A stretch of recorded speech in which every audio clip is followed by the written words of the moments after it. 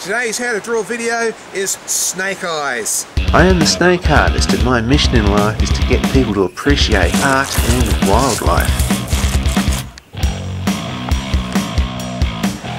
A big thanks to Grey Wolf, who asked me if I would draw a snake eye in the same way that I did the crocodile eye. Now there's a how to draw crocodile eye video which I will put a link to at the end of this video. But today we're going to be looking at the tiger snake.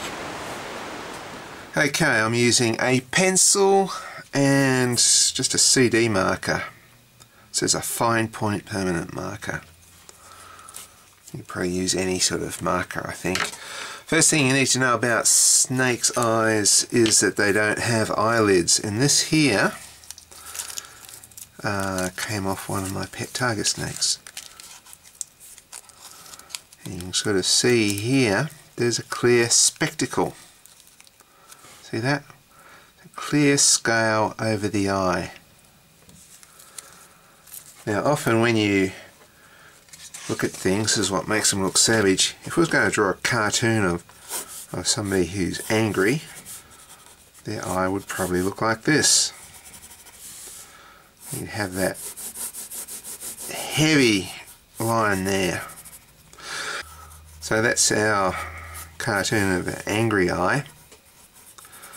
And because snakes look a bit like that, they look a bit angry. But what it is because they have this clear scale here, they have, you can almost just sort of see it here, and we're going to draw it. Maybe look at a live snake. They have this heavy eyebrow going across there, and that gives it that sort of look that they look angry, but they're not angry, they're cute. So let's get started. Let's get started with just like a round circle. So just drawing the eye here. We're going to put a line here which is just cutting into the circle a little bit. You can be scribbly, look, it doesn't matter if you scribble. You can do it like 10 times, 20 times, doesn't matter, because this gets rubbed out. So a little bit of a curve there. Here I'm going to do a curve here. It's not going to just be a tiger snake, it's going to be a generic, what I call a lapid snake, front fanged snake.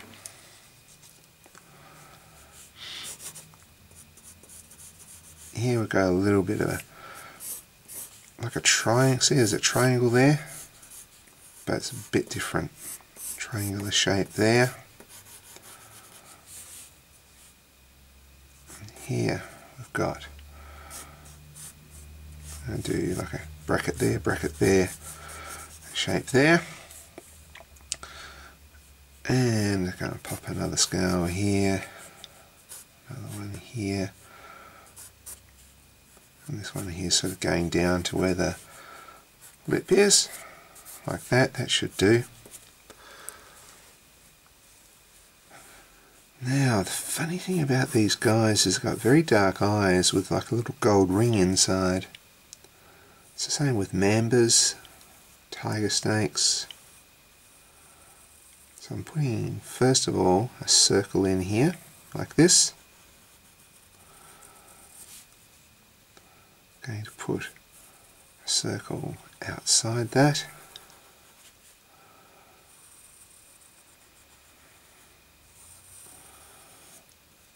And if you don't think it's right, just go over it. Like I say, you can do 100 lines, it wouldn't matter.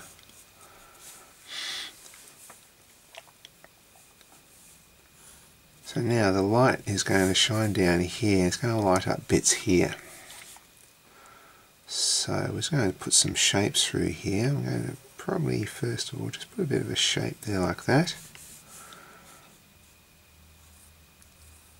Maybe there, I might put a stripe through there. There's sort of often irregular shapes in nature. This is when you don't have camera or camera flashes, you don't just get like a round circle there, you do sometimes, but usually you get sort of shapes like that in nature, because it's usually reflecting the gap between the trees in a lot of the time. Now Around these scales here I'm going to go like this. I think we've got enough. I think we're going to go in. I'll just put a bit of a line there. I'm going to go in with the marker pen now.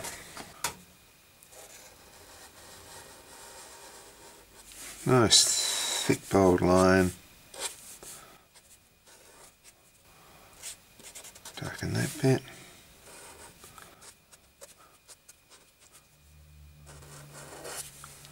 So I'm going over what I've done before.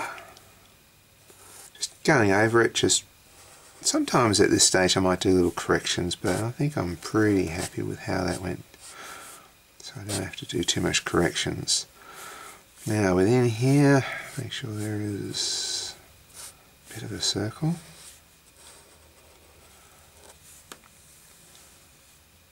Now,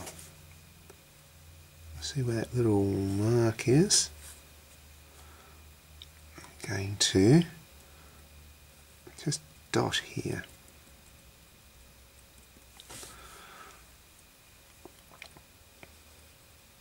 Put a line there.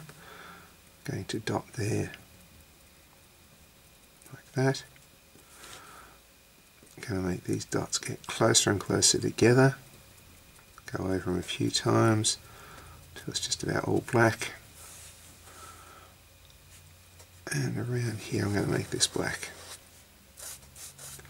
Might just leave a little bit of white there. See that?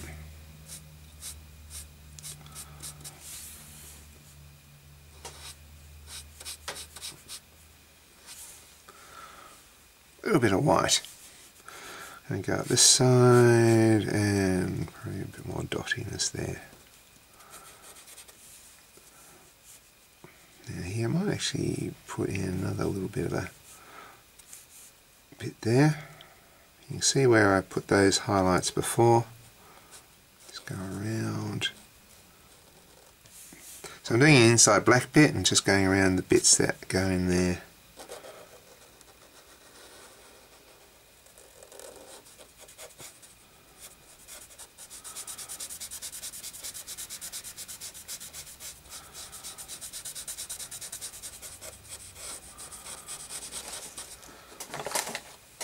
Now remember what I said before, you could put like 20, 30, 50 lines there, it doesn't matter, because we have the eraser and we are going to erase bits out.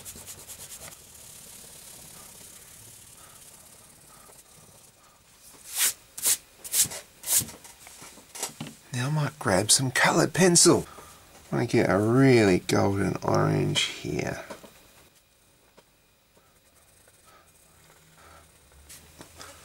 And I can't emphasize how brilliant this orange is. It is a real bright gold. I'm going to stick a little bit of yellow up here, blending that in.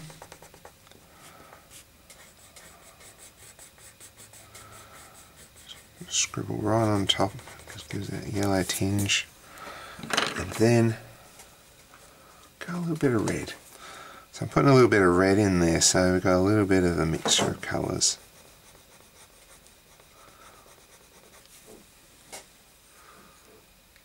It's looking good.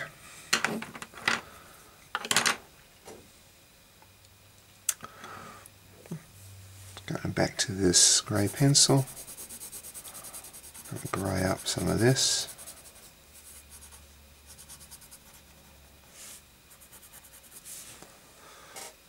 I think what's nice here, as I put some shading in, is that I'm not putting any other colour in it. The only colour we get is that gold, and that makes that gold stand out. So here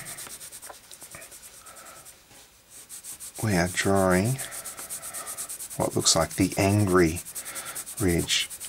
Now the reason it looks angry, I've said this in other videos, is because, well, you see that clear scale there, they don't want that scale scratched, and this guy is sliding through grass, and so he wants to be able to have the grass go past there without so much touching the eye. It just scrapes against this bit here, So here's my shading here. Just a little bit of gentle shading there. There and there. And here, just very gentle. So I'm going to leave the light bits. Do it very gently.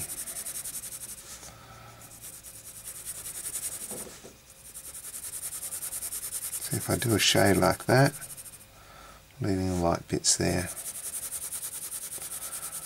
Except for here where I go in darker. And there's our snake's eye. I hope you guys enjoyed this video about drawing the snake eye. I'm going to do another video on how to draw a python eye next, and that's going to sort of help you understand the difference between a ground-dwelling snake and an arboreal snake. Until then, I'll see you next time.